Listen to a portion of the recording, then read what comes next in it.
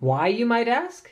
Because, and I'll stop doing that, the WD TV Live is a network media player, and the WD Livewire is a way to more easily network your house. Now, if you want to know what this is, I'll say, in a nutshell, this is Powerline Ethernet. If you already know what Powerline Ethernet is, you probably don't need to keep watching unless you really want to know the specifics of the WD Livewire. So if you don't know what Powerline Ethernet is, then stay tuned and I'm going to explain the whole thing. So first of all, this is a Powerline AV network kit, so that means you've got up to 200 megabits per second data transfer speeds. So you can stream HD, you can connect up to 8 devices. So 2 adapters by 4 ports, very cool. On the side, we see some more information. Aha, so they're comparing Powerline versus Wi-Fi. It is faster and more reliable. Yeah, I'm with them on that one. It is immune to interference, it is easy to install, and they are both protected by encryption. So you've got 2 adapters with a total of 4 ports, so that means you can connect up to 7 devices and your router, all protected with 128-bit encryption. Create high-speed internet connection anywhere in your home without running wires between rooms. Yes, that is the beauty of Powerline. So what you do with a Powerline network adapter, and I'm actually, maybe I'll even do like a quick practical demonstration of this. Okay, we've got an installation CD, which I can't imagine there'd be any use for. Then we have a technical support limited warranty guide. We have WD Livewire, a quick start guide. So step 1, plug in.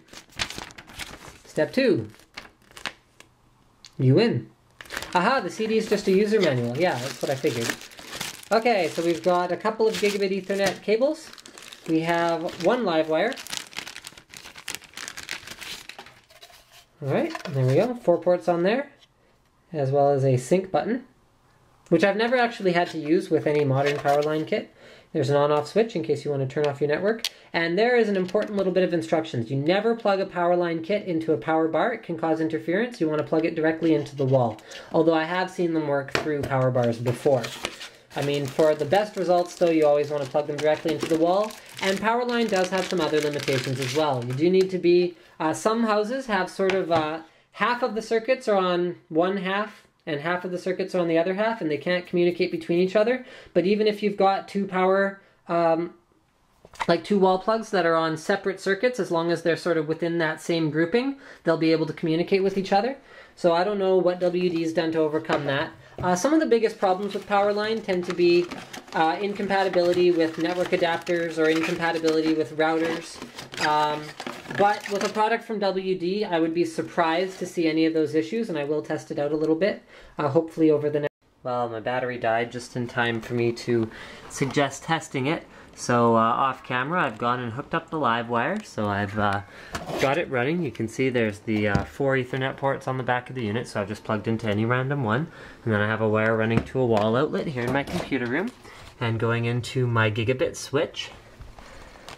Okay, and we're going to test its capabilities by going all the way downstairs. Okay.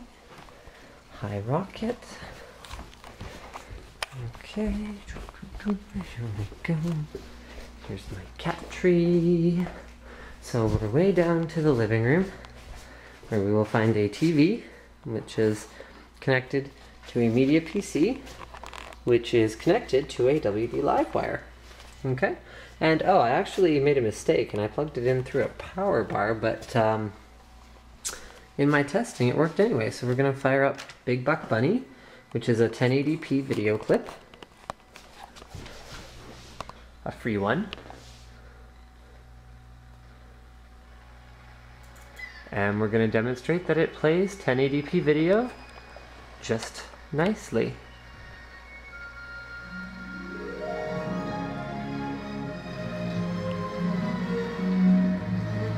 You don't really have to watch the rest of this video because it's just going to be Big Buck Bunny. Here, maybe we can skip around to somewhere where there's slightly faster action, so the bitrate might be a little bit higher.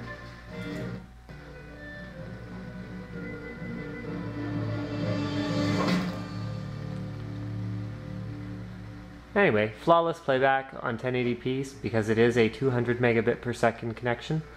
Unlike most Powerline kits these days, which are about 100 megabit per second. The 200 megabit per second ones are quite a bit more expensive in most cases, but you can see that it does give you the capability to run full HD video over Powerline.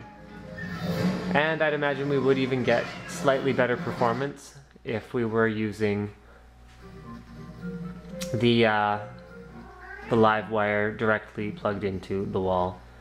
You can see skipping around in the video isn't giving us too much success here, but that's okay. Alright, why don't we actually go do a file transfer now? So why don't we take that file and just copy it right to the desktop here.